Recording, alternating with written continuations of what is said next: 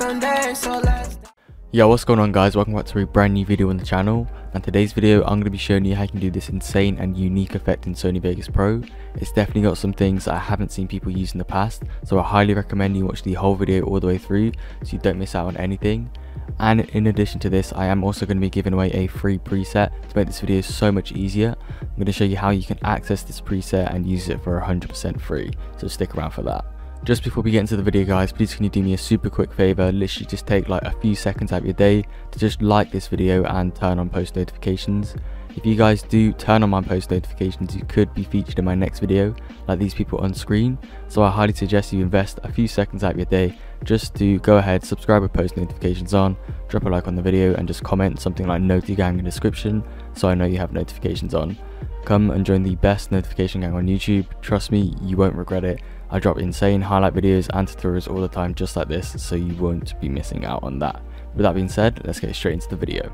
Alright guys, so as always, the first thing you want to go ahead and do is just get your clip in and your song of choice. Then you want to go ahead and roughly sync it up. So what you need to go ahead and do is find where the shield crack on the opponent happens. So that would be around here. Once you found that, you want to mark up the main beat drop of your song. So in my case, it's right here as you can see. Then you just press M on your keyboard to create a marker, and then you can put the shield crack right there. Then you want to drag it to an appropriate length depending on your specific montage, that's up to you.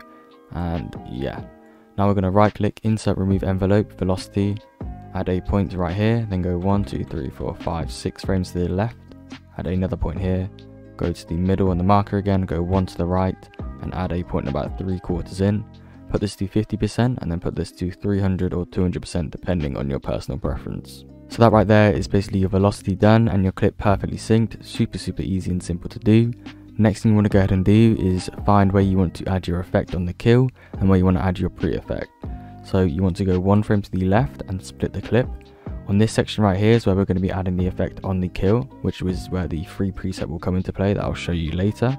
And then you want to go around roughly around 30ish frames. It doesn't have to be exact, but I'm just going to say in this sort of scenario around here is good because this is where the weapon pullout is. So just before the weapon pullout, or about where the shotgun is raised upwards, I would say is a decent interval. So we're going to go ahead and split the clip. Again, this does vary for different sort of clips, but just find where you think the perfect place is to put a pre-effect. If you're not sure, I would move 30 frames back from this point here. Alright, so now that you've gone ahead and identified where you have your pre-effect and your effect after the kill, we're going to start applying some things onto the pre-effect to actually make it work. So the first thing you want to go ahead and do is search BCC Damage TV and drag and drop the default version on. Then you want to go ahead and copy my settings right here. So make sure that you copy all of these. I'm just going to open these up. Some of them are already default, so you won't have to worry about them, but some of them are changed, I believe. I'm not quite sure off the top of my head, but you can go ahead and copy these ones down. These are the main ones right here, so make sure to go ahead and copy these. I know these ones are definitely changed, so go ahead and copy that right there, and the rest you should be good with.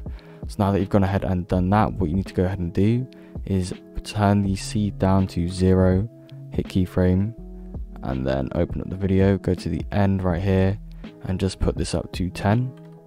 And then now what we need to go ahead and do is where we split the clip here, we want to fade in the previous one. So just fade that in when it goes to 0.1 or about 0.8 to 0.1 is good. And that's basically going to mean so that the TV damage is going to slowly fade in like that. And then we can have our clip right there. So the next effect we're going to be going ahead and applying is S_HueSatBright.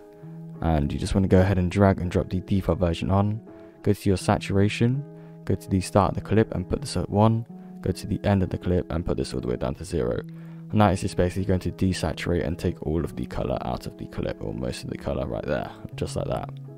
Alright guys, so the next effect we're going to be adding for the pre-effect is going to be S_film damage. You want to go ahead and drag and drop the default version on and turn all of the intervals to 0 except for seed. Then we're going to go ahead and go to the dust density. You want to keyframe it at the start and then go to the end and put this up to about 20. Hit enter and that will add some dust particles to your clip and really help enhance the build up. Then on film damage, what we want to go ahead and do is put the vignette darkness all the way down to 0, keyframe this, go to the end of the clip and put this to about 0.7 or 0.8, whatever's up to, it's up to you.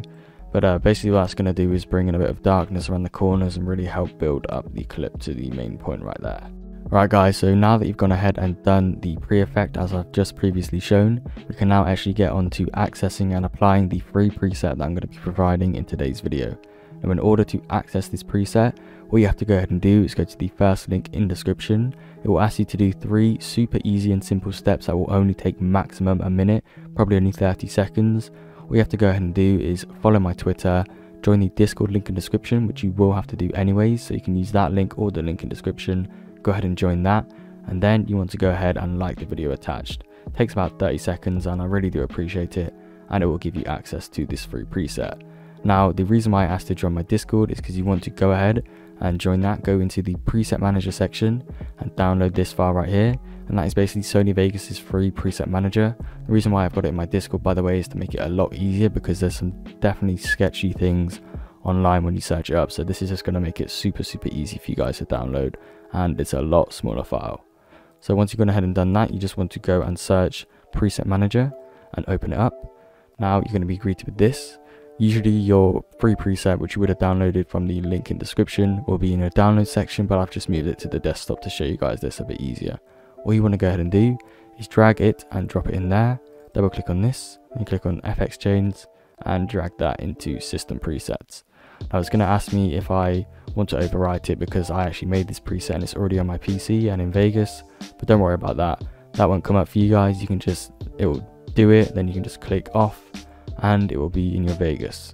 Now to actually use it, what we want to go ahead and do is go to the clip where we wanted the afterkill effect to be. You want to click on effects, and then this is going to slowly load up. You just want to wait for this to quickly load up. And what you're going to find in filter packages, it may be, I just have all of my own presets sorted out into this section right here to make it easy to access. You're going to go ahead and find the rainbow effect. All you have to do now is click OK by selecting it, and there you go.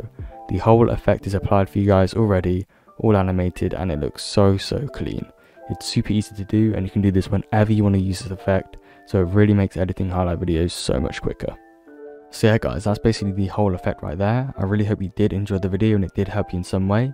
If it did help you, please can you do me a really quick favor by just dropping a like and subscribing to the channel with post notifications on. It really does mean a lot. If you would like to go the extra mile to support the channel, then you can just use code TARO in the item shop. Again, that also does mean a lot to me and it really is appreciated.